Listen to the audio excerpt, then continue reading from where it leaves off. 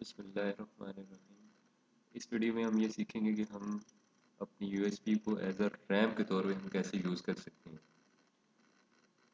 तो इस ये आप जानती हैं कि रैम हमारे सिस्टम की जितनी ज़्यादा होगी उतनी हमारे कंप्यूटर की स्पीड जो है वो बढ़ जाएगी। तो हम अपनी यूएसबी को यूटिलाइज़ कर सकते हैं एज अ रैम के तौर पे भी, और उससे हम अपनी सिस्टम की स्पीड में जो है उसमें जो है वो बेहतरी ला सकते हैं। तो स्टार्ट करते हैं जी। सबसे पहले आपने क्या करना है, अपनी यूएसबी डिस्क को कनेक्ट करवाएंगे। अभी मैं कनेक्ट करवाता हूँ अपनी यूएसबी डिस्क को। तो ये आ चुकी है डिस्क, और इसमें कुछ फाइल्स ऑलरेडी इसमें पड़ी हुई। तो मैं आपको ये बताता हूँ कि आप अगर ऑलरेडी फाइल्स कुछ हैं और आप चाहते हैं कि हमारी सिर्फ इतनी सी स्पेस जो है वो एज अ रैम के तौर पे यूज़ हो, तो वो किस तरह होगी। या आप ये चाहते हैं कि हमारी फुल यूएसबी जो है वो एज अ रैम यूज़ हो, तो वो कैसे होगी।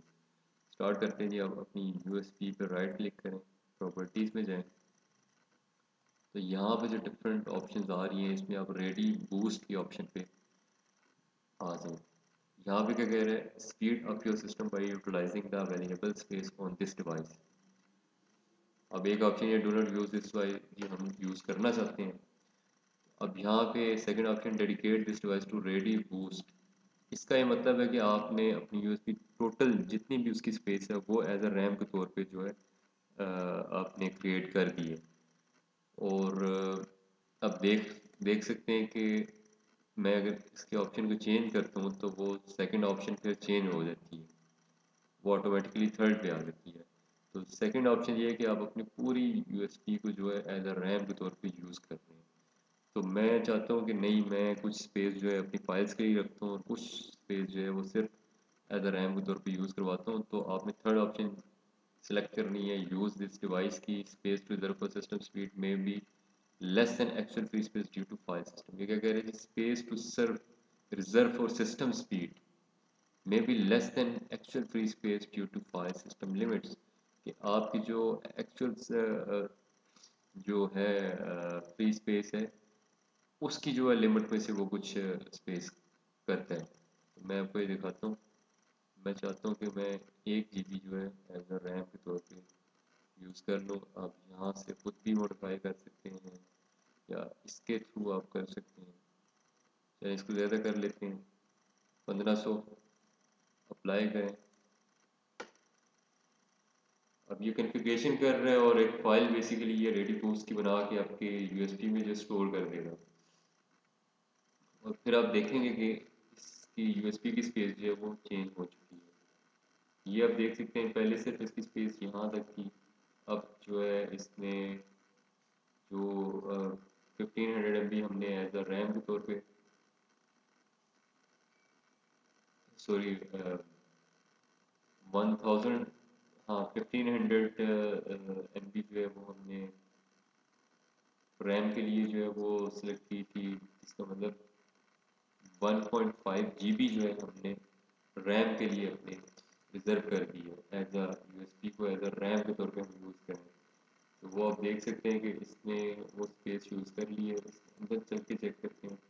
ये देख सकते हैं ready boost dot S F cache की जो है ये फाइल इसने क्रिएट कर दी है, जो जब मैं रीस्टार्ट करूँगा तो वो ऑटोमेटिकली जो है हमारी यूएसबी को एज अ रैम के तौर पे यूज़ करेगा। तो ये आप बहुत ही आसान तरीके आप अपनी यूएसबी को एज अ रैम के तौर पे यूटिलाइज़ करवा सकते हैं। और अगर इसको आपने ख़त्म करना है, एंड करना है, आप चाहते हैं कि नहीं मैं अब फर्दर जो है मैं अपनी यूएसबी को कंप्लीट अपने डेटा के लिए इस्तेमाल करना चाहता हूँ, तो इसका वही सेम प्रोसीजर आप करें, फॉलो करें। इसकी प्रॉपर्टीज़ में जाएं, रेडी बूस्ट की ऑप्शन पे आएँ, और यहाँ से आप दोबारा इसको do not use this device check कर दें, अप्लाई करें। अब दोबारा वो कन्फिग्रेशन कर रहा है योर कैशे, रैम की कैशे की।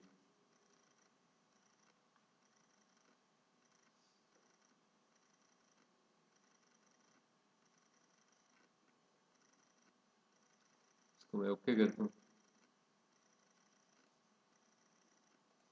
अब आप देख सकते हैं कि दोबारा जो रैम यूटिलाइज हो चुकी थी वो दोबारा ख़त्म हो गई है और वापस जितनी फाइल इसमें ऑलरेडी पड़ी हुई थी वही अब सिर्फ शो कर रही है। अब यहाँ पे ready boost dot R A cache की फाइल अब ख़त्म हो चुकी है। इसका मतलब है कि अब आप आपकी पूरी यूएसपी जो है वो आपके सिर्फ डेटा स्टोरेज के लिए जो है यूज़ हो रही है। तो इस तरीके से आप अपनी यूएसपी को जो एज अ रैम के तौर पे बना सकते हैं और अपने सिस्टम की स्पीड जो है वो थोड़ी सी बढ़ा सकते हैं। तो आप खुद ट्राई कीजिए, हमारी वीडियोस को लाइक करें, कमेंट करें, कोई भी आपको प्रॉब्लम है वो हमसे शेयर करें। हम ट्राई करेंगे कि हम उसका सलूशन आपको दे सकें। हमारे इस चैनल को सब्सक्राइब करें। Thank you.